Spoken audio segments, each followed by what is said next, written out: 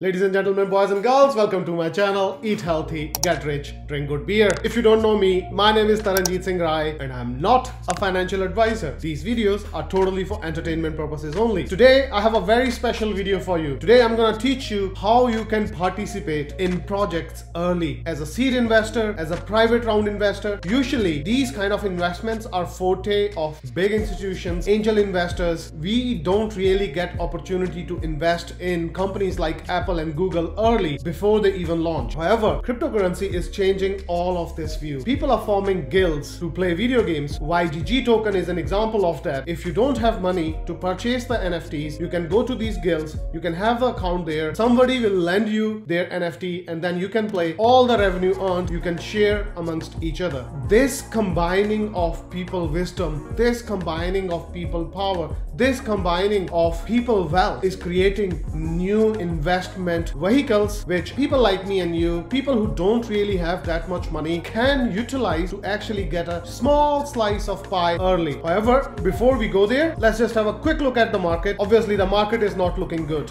When I look at my portfolio, I just want to drink beer.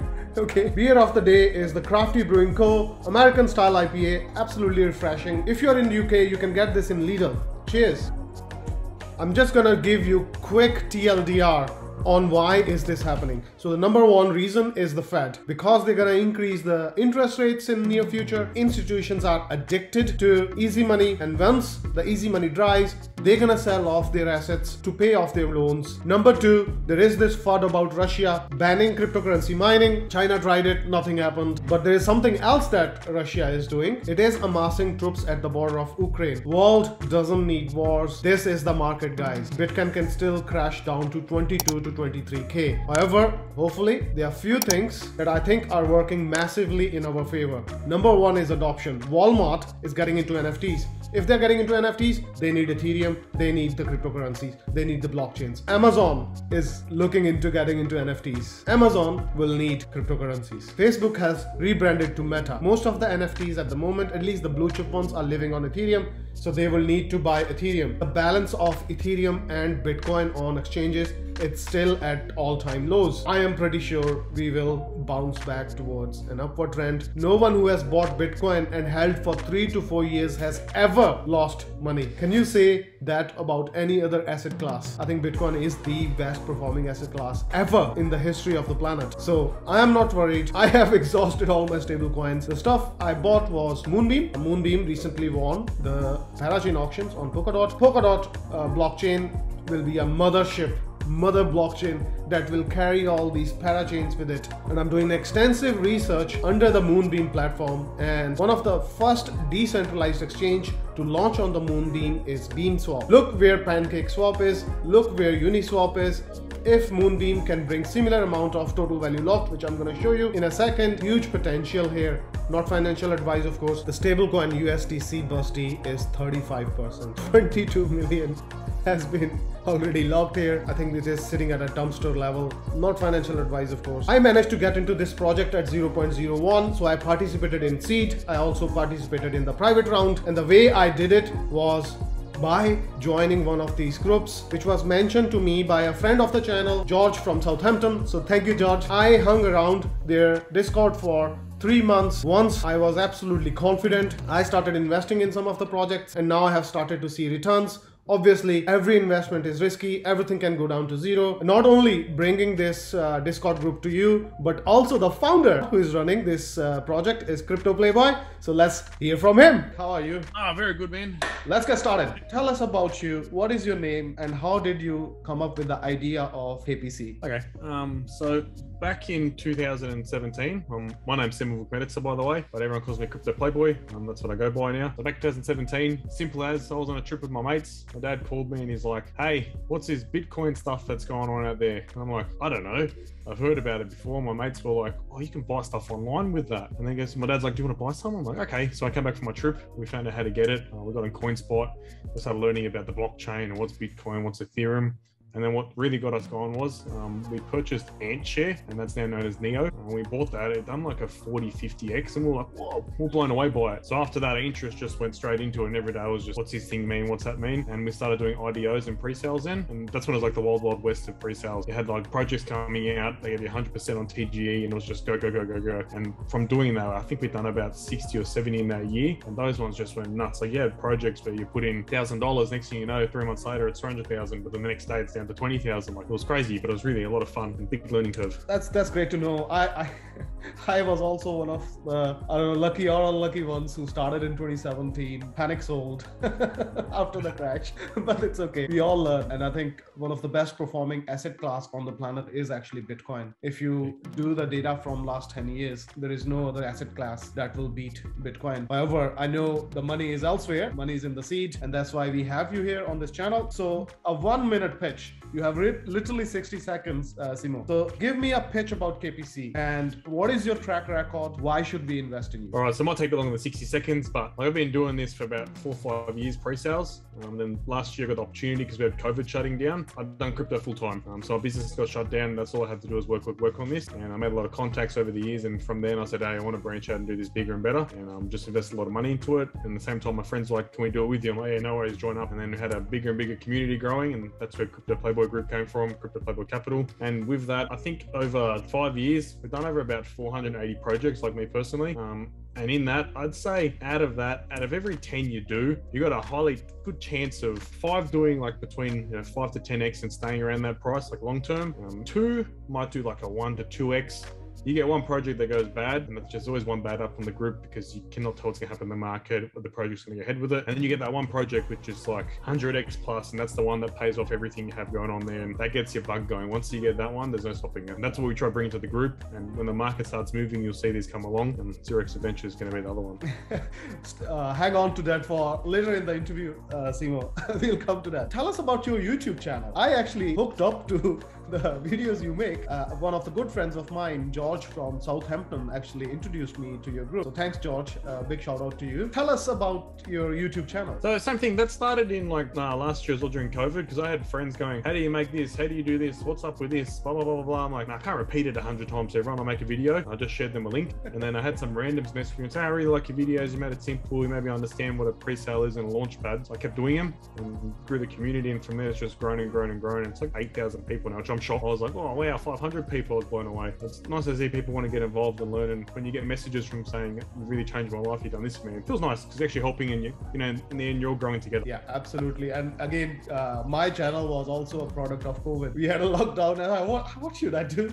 And I helped so many people. I said, you know what? I'll just start this channel, and it went nuts, honestly. And same here. So many messages from people saying that I've changed their life. It is really good to know. And I've not monetized my channel. By the way, guys, this is not a sponsored video. I'm doing this from my own volition. However, there is a treat for all the viewers here. There's a link in the description. There will be all links for the KPC Discord, for KPC website, for a free 3-month introduction to the Diamond Group. So please follow that link. I'm not getting any money, so I'm again and again saying this. This is all due to my own volition. How different is KPC, a venture capitalist firm, from other seed investors? So what makes you different? Well, I think one, personality is a big thing. Like, I actually am a real person. You talk to some of these other guys, they've got no personality. They're not really there for the people. Like, you're in their Discords or in their Telegrams and you're like, can I message you? And they're like, no, do not DM me. Do not send me nothing. And my one's like, I don't care if you tell me about your love life or what happened today. Like, I'm happy to talk to people. Like, everyone's human. You're meant to help each other. And some people message me. I've learned things from them. I've got ideas from them. And that's sort of like, it's a community we're making there. So I think when you have a strong community like that, you can grow quicker and bigger, and people have more trust in you then because they see you're a real person. Like, we've got TikTok on making funny videos of people. We've got the YouTube with education, and we've got a whole following here. Like, from last year having 5 or 6 people working with me, now I've got 20 guys working in KPC with us, so it's grown quite quick, and I think people see that trust and honesty is there, and we're here for the long term is our plan, especially the partnerships we have coming up. And I would attest to that, guys. The prequel is about Beam Swap, so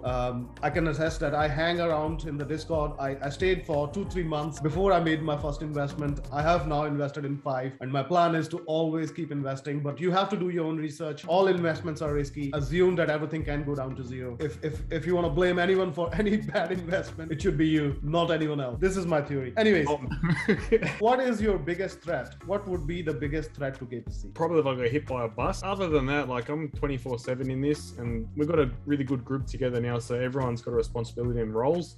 And with that, it's really eased up for me to be able to make more contacts, make more deals with other VCs and other projects coming out. And that's what I love about it. It's just a massive growth industry, and there's no stopping what we have.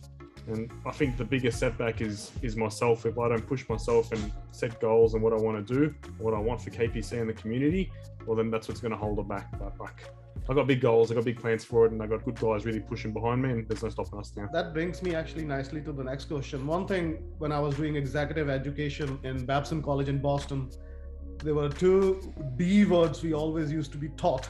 The first one was divorce and the second one was death. You being hit by bus. What are the safeguards for the community that if something happens to you, we wish you all very, very well. However, in that scenario, what are the steps you're doing to ensure that everyone is protected? There's 6 other people that know as much as I do. They have all my passwords, they have all the details for it. Basically, if I drop dead tomorrow, they take over. Obviously, they're not as good looking or as charming, so they probably won't do as good of a job, but they'll get it done for people, and everyone's going to be safe there. They'll probably miss me for a little while, and then they'll move on to the next project and be happy. That is really good to know, Simo. Related to that, are you planning to expand the team? Well, we did expand it like end of last year, this year, and we are looking to get international, get someone else so they can do different channels in there, help promote it in other areas. So we're always looking to grow and grow and grow. But this year we're quite happy how it's happened, and you never know what the future holds with it. Hopefully bigger and better things. Is KPC a legal entity in Australia? Is that correct? Yeah. Correct. Oh, fantastic. Yeah, I can see on website there are so many projects you guys have incubated, and that includes Solchix, which was, I think, probably the project that generated most money out of all recent launches. Like, it was crazy. They were on every launchpad. I'm amazed by the amount of projects you have done in a short space.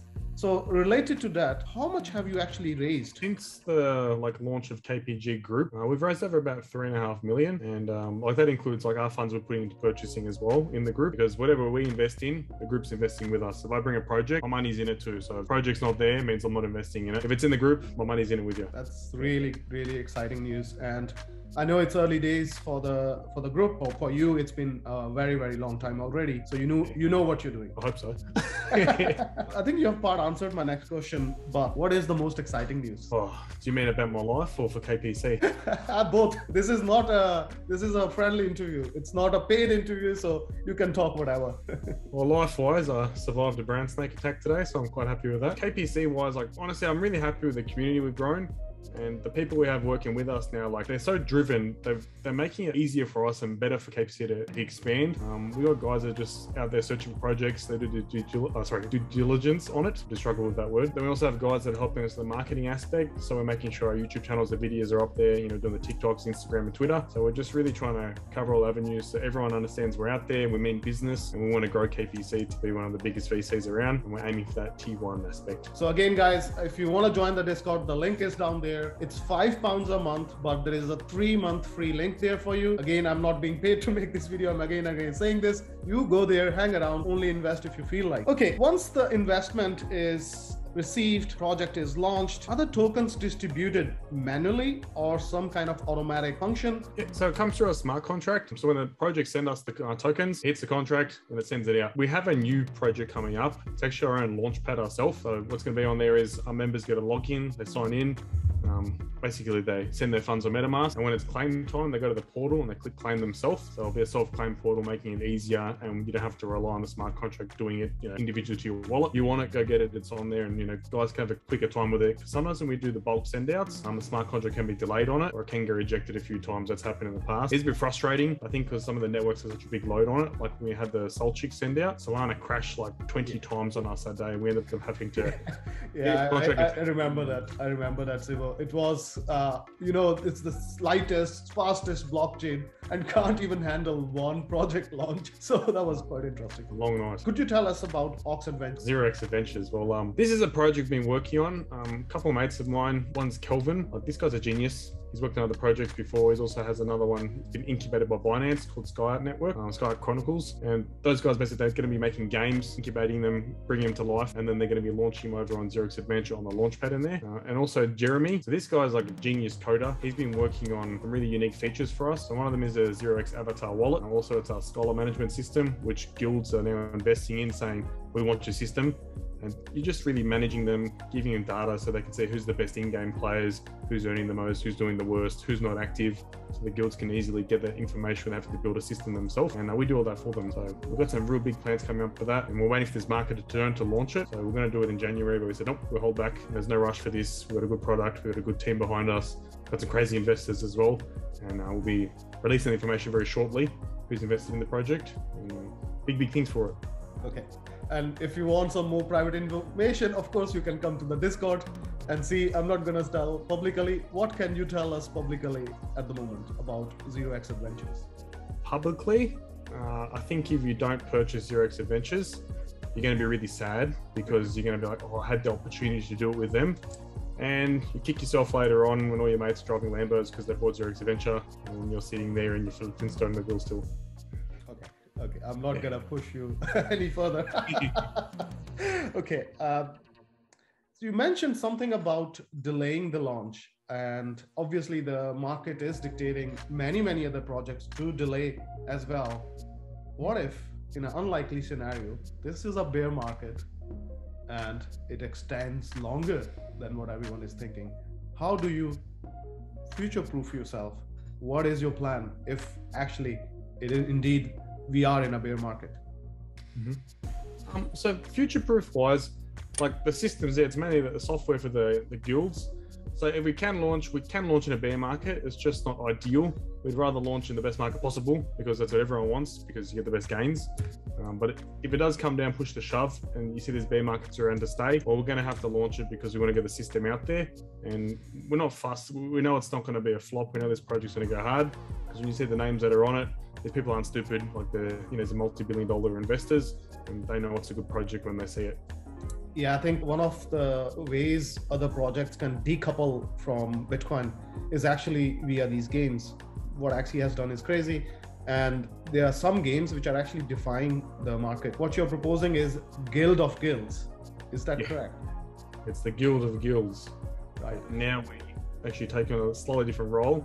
We're going to be the Guild of Guilds, but it's going to be like their data management, because I can't say yet because it can't be public, but you'll see when it comes out what we're talking about. It's going to be big things. So we're excited, very excited. Fantastic. So we are at the tail end of our interview, Simo, so you can relax now. How do you relax actually? So tell us, let's switch gears. I don't know, I probably have to say I like to work out. I go to the gym. That gives me like an hour to myself, rest and relax in there. The gym's your little slice of heaven. Probably pat my dogs for a little bit. They get 10, 15, 20 minutes of fun, take them for a swim, and then back into work. Because I don't know, since I was a kid, I've loved working. I like to see what you can do for yourself and make things grow. And because I work with my family very closely, we're a good community, work together. And it's nice to see that grow together, because I know it makes them happy, makes myself happy, and personal growth is a massive thing. I think when you set a goal, you hit it. You set the next goal, you hit it. You get like a rush for it. You want more goals, you want to hit them. And then now that we have a community behind us, like you feel like you got to help these people, because some of them are my friends in there. Some of these guys I've just met, I've made friendships with, and you feel like, let's do this, guys. Like, I can get off my ass, I want to do sleep all day, and get out there and make something of myself. That is fantastic. So, last question: what is your dream holiday? Dream holiday? Oh, I don't know. Probably love a lot of guns, buggies, and dirt bikes. Maybe a few ladies dancing as well. Very good. I hope my wife doesn't see this interview. All right, fantastic, Simo. So that brings the conclusion to our interview. Any final remarks you want to say to my followers? Obviously, your followers are also going to see this video. So any final remarks before we go? I'd just like to say, anyone that's in the community or joining the community, some people are a bit worried about putting $5 into something. Like me, myself, if I was on the internet and said, well, $5 to join this, I'd be a bit skeptical. But that's why when you guys come in, join the community, try it out, and you'll see what we're all about in there. When you do start paying $5, that goes to our community pool. Like, I don't want your $5. It's not going to change my life.